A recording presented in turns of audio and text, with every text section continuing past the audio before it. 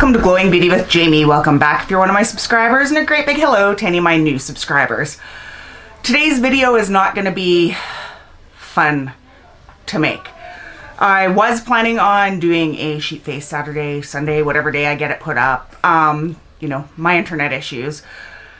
But there has been so much stuff popping off, and I am losing my ever-loving mind. So I'm going to kind of put the two together. I am going to use this LMS Superfood Vital Veggie Mask. We would have gotten this in, come on, a BoxyCharm.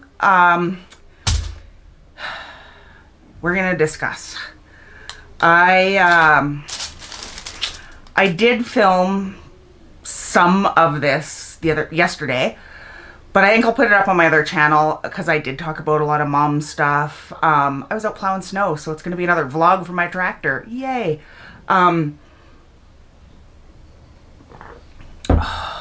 It's been one of those days, y'all. I've had about enough. It takes a lot to get me fired up about stuff. I have a very long fuse. When you hit the end of my fuse, though, people tend to notice.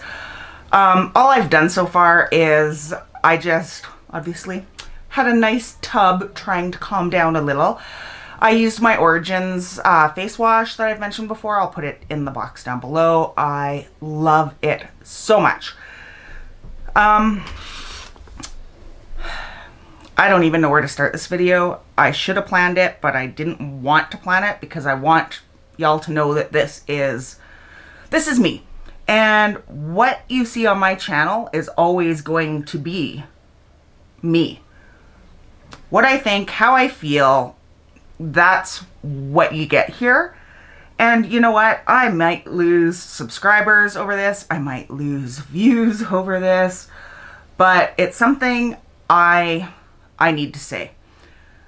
This whole shit show with Rich and Luscious.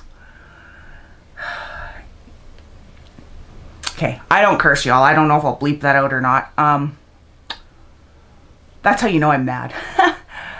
It's gotta stop.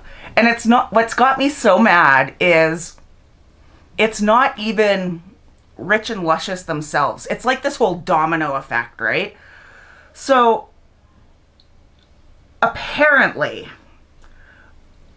you can only like Rich or Luscious. You can't like both people. Okay, first off, I've got friends that have friends that I don't like, but doesn't mean I'm gonna not be friends with my friend. Let's grow up a little. Second off, this whole keeping tweets from frickin' 20 years ago and then deciding to like broadcast them all out over Twitter or YouTube or wherever is bullshit. Excuse my French again. You know what? I might have text messages from that long ago because I don't delete my messages. It's kind of one of those things. I just never take the time to go back.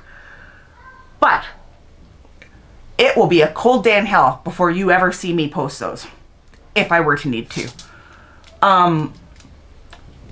In my opinion, when you are friends with somebody, you know, you trust them, you share information with them, whatever. Just because you quit being friends doesn't mean that you have to go out of your way to be nasty and spiteful. I can't imagine, and there are people that I used to be friends with that I'm not anymore. I cannot imagine going and trying to put them on blast, because you know what? Even though we're not friends now, we shared some good times. Why would I want to dirty those good times that we did spend together by bringing up stuff from the past? And people change, people grow, people learn. If we held people responsible for actions that they took a decade ago, there are a lot of y'all that would not be sitting so pretty. You know, culture changes, Times change, things change, people change. That it was not all that long ago that certain words were used in everyday language, and it was how it was. Do we know better now? Yeah. There's no debate about that. We don't or shouldn't go around saying the N-word.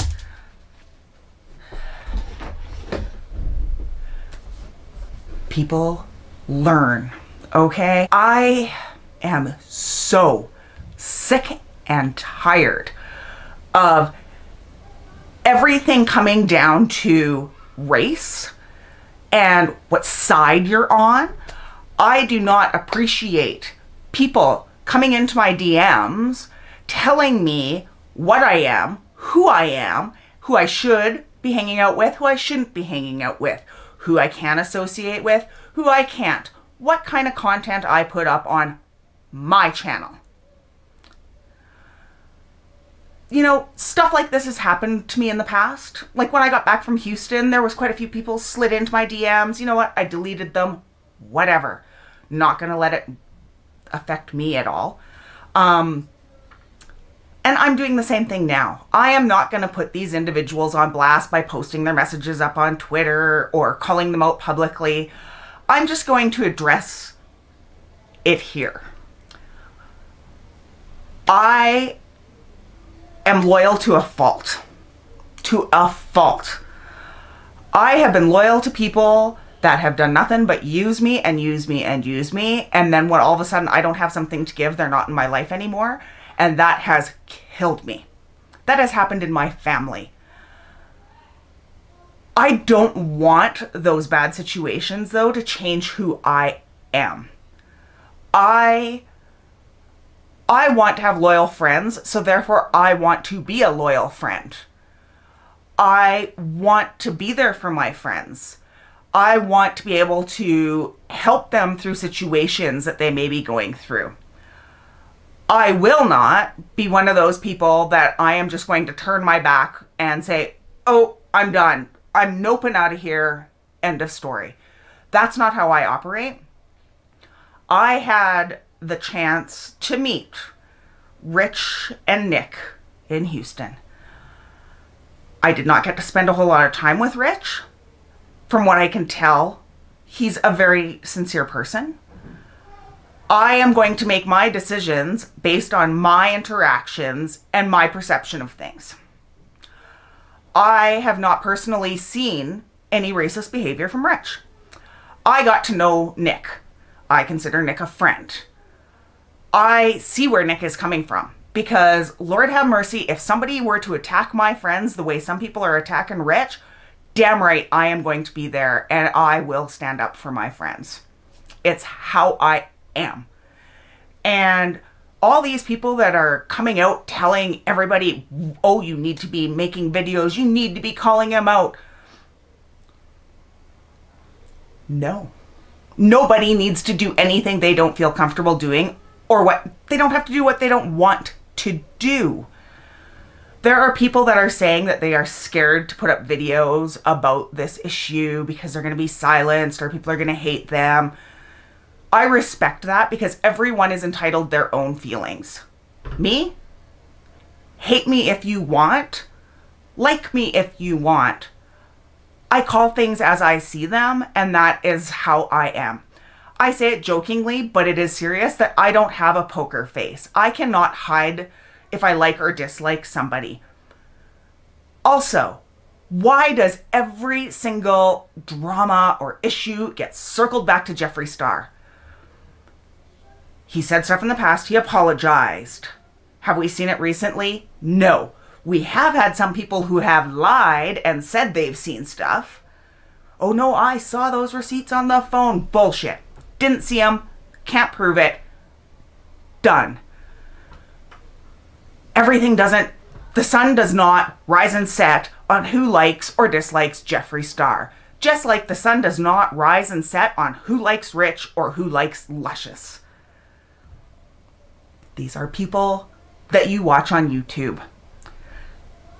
It might hurt your heart Because I look at it and it hurts my heart that they had a 10-year friendship that disintegrated. Why it did, not my business. I'm sad somebody lost a friendship. And it should be that easy to comprehend. Lushious throwing that shit out about Dustin being on Grindr when he was in Houston and, oh, he was paid to be there. Who cares? What if it was true? Dustin had to take time away from his life to help Rich. It would not have been a bad idea for Rich to slide him a little money for helping him out. What would be so wrong with that?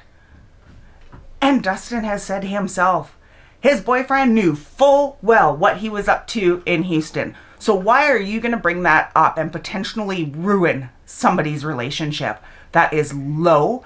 That is disgusting. That is uncalled for. My opinion. I cannot stand to see the divide that all this is causing. I will say that yes, both Rich and Lushious, they should have dealt with this shit on their own behind closed doors. Somebody's feelings are hurt, you talk to them. Oh, because right now, videos I'm seeing are of viewers that feel like they're in the middle of a tug of war. It is like a nasty custody case gone wrong. And that is not fair. People should be able to watch who they want to watch, like who they want to like, and not feel pressure from friends, from other YouTubers, from anything. I also do not think that it was very cool of Lushious to go after Rich's sponsors. Why? Why do you think that is right to go after somebody's livelihood? YouTube is Rich's job. For you to attack that and you call yourself a friend is disgusting. Another point. Everybody's like, Rich is a bully, bully, bully, bully. Nick is a bully. Lord, I wish I had bullies like Nick when I was growing up. Nick opens his door to his home to people. He reaches out. He helps smaller channels. What was he thinking? What a bully. Throwing the word bully around when it's not called for takes away all meaning of that word. It takes away from the pain that people are actually going through who are being bullied, and it makes it mean nothing. Stop using that word when it does not apply. But where it does apply is when you send your stans into other people's DMs and have them bully everybody who happens to disagree with you. That is not cool. You want to stop bullying? Rein your stans in. That's my thought. It takes a lot to get me worked up, and this, I cannot stand how every little thing is coming around to race or this friend or that friend. Grow up. Grow the hell up. That's what I think. These people, Nick is a bully, Nick is horrible, blah. I know Nick. I got to meet Nick. And all these people that are trying to put him in some little box and say, label him and say that this is what he is. Have you met him? Have you given him a chance? You're pretty quick to judge somebody for not having met them and spent a minute of time in their presence. And that is not fair. I understand that Nick might not be everybody's cup of tea. Dustin might not be everybody's cup of tea. So you know what you do? You mute them on Twitter. You unfollow them. You unsubscribe. You don't go out of your way and just try to make life miserable and attack them and their fans and anyone who comments. You don't attack the people who are making videos in their defense. And the only reason, in my opinion, people are making these videos in defense of them are because we ourselves are being attacked by the people who are so against bullying. Make that make sense, because it doesn't. Get in your own lane. Stay in your own lane. Mind your own. And life can go on. I tell this to my kids all the time. Mind your own. Does it affect you? No. Mind your own.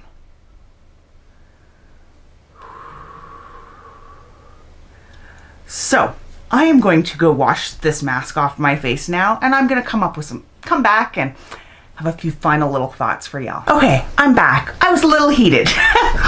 My face, this mask does actually make it feel nice. I was not sure how it was going to feel when I was taking it off. It almost felt, I don't know, oily, but now it feels nice. So the next step in my skincare routine is I'm going in with this Shani Darden Resurface. Nick Snyder, the bully, recommended this to me. He's so rude, recommending great skincare for me. I've repurchased this a couple times. It is pricey, I will say. It's worth it. It does have a new name now, though, I noticed last time I was on the website. So something to keep in mind. I am still loving and using these Sigma skincare brushes. One thing about this cream, though, do not go out in the sun after you put it on. There's a lot of retinol. You will burn your face. So, back to this issue. I apologize if I offended anyone with my outburst. I don't know. I think people need to be more mature. People need to be held accountable, yes. What people have to realize, though, is that there are different economic, different political, there are so many variances. That's not the word I was looking for. It'll work. In how, when and where and how people were raised. A good example. Where I grew up, well, even where I am now, in Alberta, Canada, we have our natives. Now, a lot of my kin down in Montana, they are native. But when I go down there and I say native, they look at me and they say, we're not native, we're Indian. But here, that is not the politically correct word to use. Things change, places are different. We have to realize that. That is not, I am not saying that is an acceptable word in any way, shape, or form. The N-word. Also, on that point, I don't care if it's with an A. I don't care if it's with an ER. It is not a word to use for anybody. I think if you want that word to lose its meaning or whatever, everybody needs to stop using it. Get it out of existence. We don't have to worry about it. It is hard to explain to children, taking this back to the mom road, why there are words that some people can use and other people can't when they're little. It is so hard to try to explain these things to them. I'm going in with my La Mer, the Concentrate Eye Cream, but unfortunately, she's almost gone. So, I'm not repurchasing. I love it. I think it's amazing. I think it does amazing. I love it. I love, love, love it. But, price point, she's a little steep too. So, I think in closing is, will this issue ever get resolved? No, I don't think it will, because there's always going to be somebody offended about something, and not just this situation. Like, we are getting to the point now, in my opinion, where if I say I love the, I don't know what kind this is, the Starbucks caramel Frappuccino, somebody's going to be offended that I'm not drinking the vanilla one. So rather than jumping down everybody's throats for all these things, why not be accountable for how you feel? If I see somebody who offends me online, generally if it is not affecting my life or hurting anybody, yeah, keep it rolling. This is the Tata Harper Rejuvenating Serum that I'm going in with next. Like, there are so many topics that You cannot control how other people feel, but you can control how you feel, right? So if D loves the caramel frappuccino Starbucks drinks and that highly offends me, I have a couple different ways to deal with that. I can either go to D and say, hey, sis, what you doing? Like, that's not cool. Or I can just think in my mind, everybody's entitled to be different, and let it roll. That's my thoughts. That's where that is on that. Yes, I realize race is always going to be that sensitive subject. Rightfully so. I'm not saying it's not an important or big concern. And now I'm going in with the reparative moisturizer from Tata Harper. I'm just saying that how we deal with it can be different and can be more productive. Sitting and screaming in somebody's face, you're a racist, or going into somebody's DMs in all caps, you're a racist, or you're a racist apologist. What is that accomplishing? Like, and this is a serious question. Do you think that that is going to be received in a positive way? Or would it be further ahead to send them a DM or say to them, ugh, I'm not sure I agree with what you said. This is why. Like, which would you be more responsive to? I'm so fed up. It is a day where I know y'all in the States had Thanksgiving, and it should have been a day to spend and enjoy your time with family.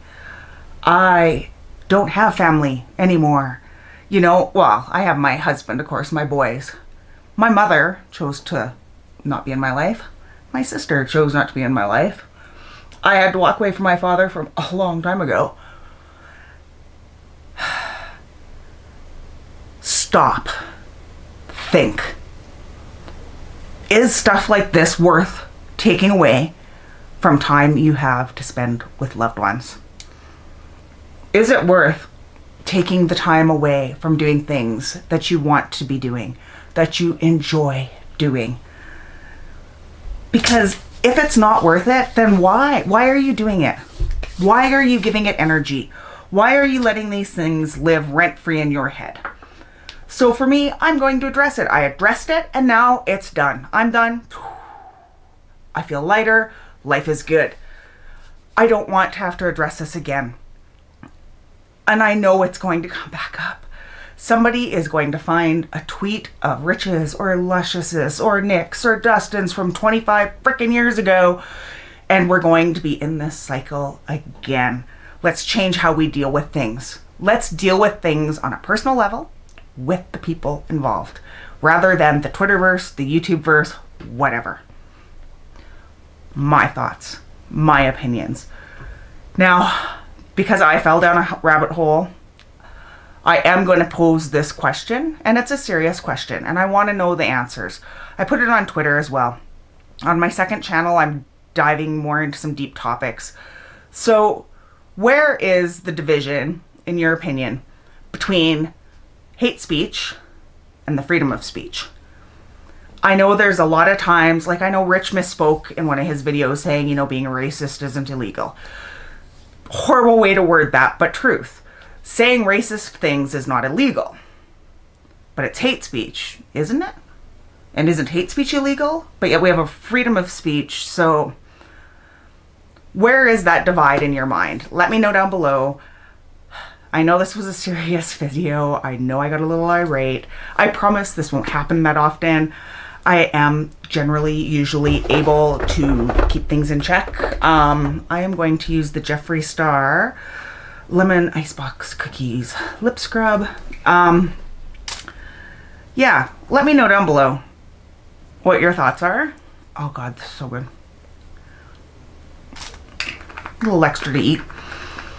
Also, I should mention, I've mentioned this on my channel a few times now. Or did I go put it by my bed? The Bite Beauty Agave Lip Mask is phenomenal. This is the lip balm, but there is a mask as well, and it is super thick. Here it is right here. It is to die for. I swear by this. Yeah, it's definitely been repurchased, but like, yeah, it is so thick, like even to get it out of the tube sometimes is hard. So anyway, I'm going to end the video by saying I'm going to be friends with who I want to be friends with. I'm going to make content on stuff that I want to make content about. I am always going to be true to me. Those are my promises for my channel, for my life, for my family, for my friends. So my homework assignment to you guys, go out, be nice to somebody. A smile can change somebody's whole day. Appreciate the people that are in your life. Appreciate what you have. And spend your energy on positive things, making positive changes, helping build people up rather than negativity and tearing people down. That does nobody any good. So if you would like, hit like, subscribe, share if you'd like. And until next time, I do love and appreciate all of you. You have no idea the tough times you have gotten me through the last year here. And until next time, I do love you. Bye.